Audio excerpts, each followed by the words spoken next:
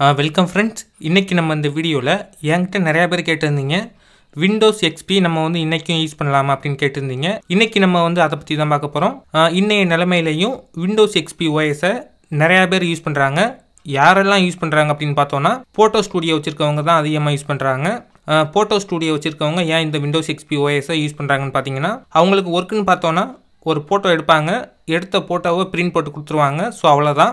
Next வந்து flex banner design பண்ணுறவங்களும் இந்த விண்டோஸ் எக்ஸ்பி ஓஎஸை நிறையா பேர் யூஸ் பண்ணுறாங்க. இந்த விண்டோஸ் எக்ஸ்பி ஓஎஸில் ஃபோட்டோஷாப் 7 தான் யூஸ் பண்ணுறாங்க. விண்டோஸ் எக்ஸ்பியில் ஃபோட்டோஷாப் சிசி இந்த மாதிரி சாஃப்ட்வேர்ஸ் எதையுமே யூஸ் பண்ண முடியாது. அதுக்கு பெர்ஃபார்மன்ஸ் வந்து நமக்கு ரொம்ப ஹெவியாக தேவைப்படும். விண்டோஸ் எக்ஸ்பி ஓஎஸ் ரன் ஆகிறதுக்கு அதிக ரேம் தேவைப்படாது. அது உங்களுக்கே தெரிஞ்சிருக்கும். பட் நம்ம வந்து விண்டோஸ் எக்ஸ்பி ஓஎஸில் ஃபோட்டோஷாப் 7 வந்து நம்ம தாராளமாக யூஸ் பண்ணிக்க முடியும். ஏன்னா ஃபோட்டோஷாப் 7க்கும் அதிகமாக நமக்கு வந்து யூசேஜ் வந்து எடுத்துக்காது, கம்மியான யூசேஜ் தான் எடுத்துக்கிறோம். பட் நீங்கள் வந்து அதிக சைஸ் உள்ள ஃபோட்டோஸை எடிட் பண்ணுறதுக்கு இதில் வந்து கொஞ்சம் டைம் எடுக்கும். லேட்டஸ்ட் சாஃப்ட்வேர்ஸ் எதையுமே இன்ஸ்டால் பண்ண முடியாது. ஸோ அது பார்த்தீங்கன்னா நமக்கு வந்து பெர்ஃபார்மன்ஸ் வந்து நமக்கு ரொம்ப அதிகமாக எடுத்துக்கும். அதனால பார்த்தீங்கன்னா விண்டோஸ் எக்ஸ்பி இதுக்கு சரிப்பட்டு வராது. நீங்கள் வந்து பழைய சாஃப்ட்வேர்ஸை, பழைய வெர்ஷன்ஸை ரொம்ப தாராளமாக ரன் பண்ணிக்க முடியும். எம்எஸ் ஆஃபீஸை பொறுத்த வரைக்கும் நம்ம வந்து 2007 வந்து நம்ம யூஸ் பண்ணிக்க முடியும்.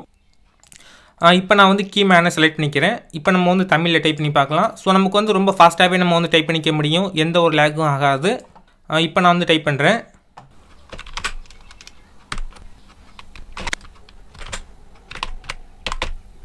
இப்போ நான் வந்து தமிழில் டைப் பண்ணியிருக்கேன். இந்த மாதிரி நம்ம வந்து பேனர் ஒர்க்ஸ் எல்லாத்துக்குமே நம்ம வந்து விண்டோஸ் எக்ஸ்பி யூஸ் பண்ணிக்க முடியும். பட் நீங்கள் வந்து ஃபோட்டோஷாப் 7 தான் யூஸ் பண்ணுற மாதிரி இருக்கும். ஃபோட்டோஷாப் சிசி இதெல்லாம் யூஸ் பண்ண முடியாது.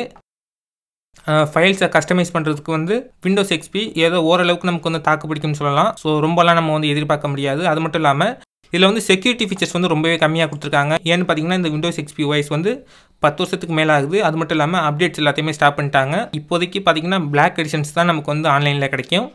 நெக்ஸ்ட் வந்து இந்த விண்டோஸ் எக்ஸ்பி ஓஎஸில் செட்டிங்ஸ் எல்லாமே நமக்கு வந்து ரொம்ப கம்மியாக தான் கொடுத்துருப்பாங்க. அது மட்டும் இல்லாமல் இதில் பார்த்திங்கன்னா தெரியும். ஸோ கண்ட்ரோல் பேனல்லையும் நமக்கு வந்து ரொம்ப கம்மியான ஆப்ஷன்ஸ் தான் இருக்கும். ஏன்னா இது வந்து முன்னாடி வந்தது. ஸோ விண்டோஸ் விஸ்டாவுக்கு அப்புறம் வந்தது கூட நமக்கு வந்து ஓரளவுக்கு ஹிட் ஆச்சுன்னு சொல்லலாம் விண்டோஸில். செக்யூரிட்டி ஃபீச்சர்ஸ்க்காக நம்ம வந்து லேட்டஸ்ட் வெர்ஷனுக்கு மாறிக்கிறதுல தப்பே இல்லை. நீங்கள் வந்து இப்போ லேட்டஸ்ட்டாக வந்துருக்கிற விண்டோஸ் 10 கூட நீங்கள் வந்து யூஸ் பண்ணிக்கோங்க. விண்டோஸ் எக்ஸ்பி ஓஎஸை நீங்களும் யூஸ் பண்ணிக்கலாம். பட் யாரெல்லாம் யூஸ் பண்ணலான்னு பார்த்தீங்கன்னா, நான் வந்து எந்த ஒரு சாஃப்ட்வேரையுமே நான் வந்து அப்டேட் பண்ண மாட்டேன், பழைய சாஃப்ட்வேர்ஸ் மட்டும் தான் நான் வந்து யூஸ் பண்ணுவேன்னு நீங்கள் நினச்சிங்கன்னா இந்த விண்டோஸ் எக்ஸ்பி ஓஎஸ் வந்து நீங்கள் தாராளமாக யூஸ் பண்ணிக்க முடியும். ஸோ அது மட்டும் இல்லாமல் இதில் வந்து ஆப்ஷன்ஸ் நமக்கு வந்து ரொம்ப கம்மியாக தான் கொடுத்துருப்பாங்க. ஏன்னு பார்த்தீங்கன்னா இது வந்து பழைய எடிஷன்னால நமக்கு வந்து ஆப்ஷன்ஸ் எல்லாமே நமக்கு வந்து ரொம்ப கம்மியாக கொடுத்துருப்பாங்க. நெக்ஸ்ட்டு நீங்கள் வந்து விண்டோஸ் 10 யூஸ் பண்ணிங்கன்னா நமக்கு வந்து ஆப்ஷன்ஸ் எல்லாமே நமக்கு வந்து ரொம்பவே அதிகமாக கொடுத்துருப்பாங்க. அது மட்டும் இல்லாமல் நமக்கு வந்து செக்யூரிட்டி ஃபீச்சர்ஸும் ரொம்ப அதிகமாக கொடுத்துருக்காங்க. நெக்ஸ்ட்டு நமக்கு வந்து இதில் கஸ்டமைஸ் பண்ணுற ஆப்ஷன்ஸும் நிறையா கொடுத்துருக்காங்க. ஸோ நீங்கள் வந்து எந்த ஒரு ஆப்ஷனையும் ரொம்ப ஈஸியாகவே யூஸ் பண்ணிக்க முடியும். அது மட்டும் இல்லாமல் யூஸ் பண்ணுறதுக்கு ரொம்ப சிம்பிளாகவே கொடுத்துருக்காங்க. அது மட்டும் இல்லாமல் இதில் வந்து நிறையா ஃபீச்சர்ஸ் வந்து ஆட் பண்ணியிருக்கிறதுனால நீங்கள் வந்து விண்டோஸ் 10 வந்து யூஸ் பண்ணிக்க முடியும். விண்டோஸ் எக்ஸ்பி யூசர்ஸ் வந்து விண்டோஸ் 7க்கு சேஞ்ச் ஆகிக்கலாம். ஸோ விண்டோஸ் 7 கூட நமக்கு வந்து ரிலையபிளாக இருக்கும். அப்படி இல்லாட்டினா நீங்கள் வந்து டேரெக்டாக விண்டோஸ் 10க்கு கூட சேஞ்ச் பண்ணிக்கோங்க, ரொம்ப யூஸ்ஃபுல்லாக இருக்கும். விண்டோஸ் எக்ஸ்பி ஓஎஸில் அப்டேட்ஸ் எல்லாத்தையுமே ஸ்டாப் பண்ணிட்டாங்க. இனிமேல் நீங்கள் வந்து இந்த விண்டோஸ் எக்ஸ்பி ஓஎஸை யூஸ் பண்ணணுமா வேணாமாங்கிறத நீங்கள் தான் சூஸ் பண்ணணும்.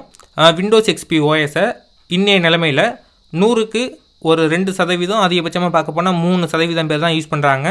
ஸோ நீங்கள் வந்து சூஸ் பண்ணிக்கோங்க யூஸ் பண்ணலாமா வேணாமாங்கிறத. ஓகே ஃப்ரெண்ட்ஸ், இந்த வீடியோ உங்களுக்கு வந்து ஹெல்ப்ஃபுல்லாக இருந்தால் இந்த வீடியோக்கு ஒரு லைக் கொடுங்க.